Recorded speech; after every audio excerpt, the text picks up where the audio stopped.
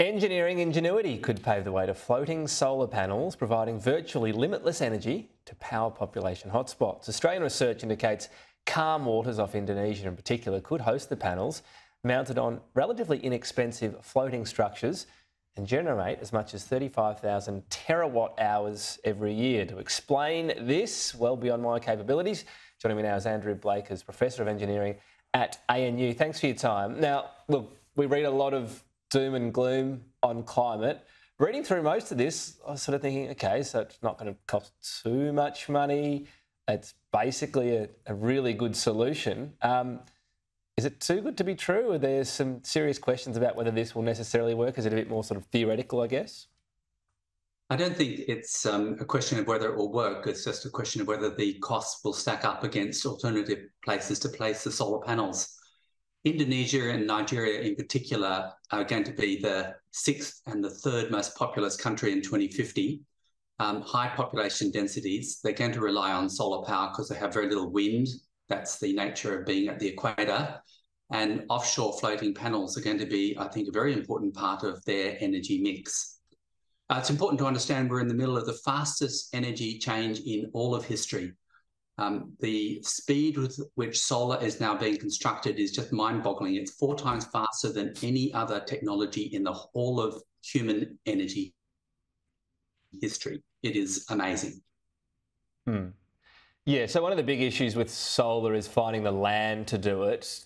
This obviously theoretically solves that solution. There's a lot more water than land in the world.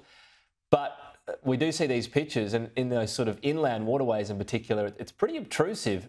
What's the idea that you would have to sacrifice use of some of that? I'm assuming it wouldn't affect, or how would it affect fisheries, ecosystems, drinking water and so on? Well, the important point is that there's very, very large areas of seascape, which is offshore, several kilometres from the shore. And if you go somewhere like Bass Strait or off the coast of Australia, you end up with very large storms and very expensive structures to defend against large waves and strong winds. But right along the equator, within about 5 or 10 degrees of latitude of the equator, is the doldrums, where it almost never blows strongly, and tropical storms don't go to the equator. And so for Indonesia and West Africa, there is this huge opportunity to put very large amounts of solar panels floating offshore in salt water in calm equatorial seas. And these are seas and areas, presumably you've mapped this out, that aren't used currently, whether it just be recreation, but shipping, you know, whether it be, I guess, migration of whales and so on. You've looked at spots that are unused, for want of a better word? So Indonesia has about 200 times more calm equatorial seas than it would actually need to provide all of Indonesia's future energy when Indonesia catches up with Australia in terms of per capita energy consumption, and when we've got rid of all fossil fuels by electrifying everything.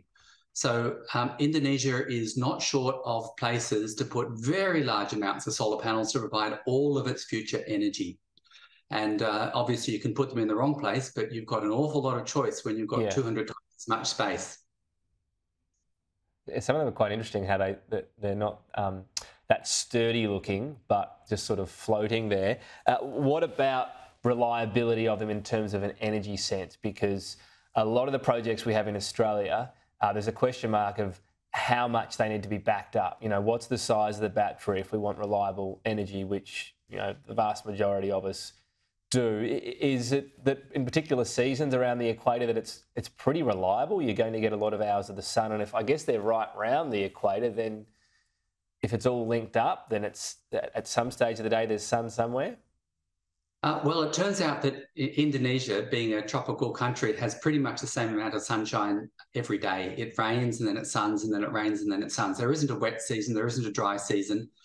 And it also turns out that Indonesia has vast numbers of off-river pumped hydro sites all along the mountainous areas in Indonesia. Indonesia has a lot of mountains. It's got hundreds of times more off-river pumped hydro potential than it would ever need to back up 100% solar power.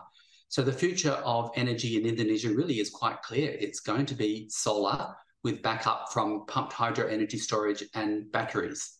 There's nothing to invent. It's just a matter of getting it done. Interestingly, Indonesia has basically finished building new coal plant.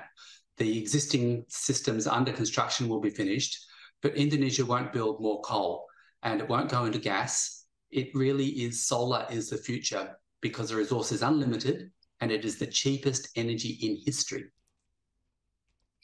All right, it's an interesting solution. We'll watch on with interest, I should say. Andrew Blakers, thanks for your time. Thank you.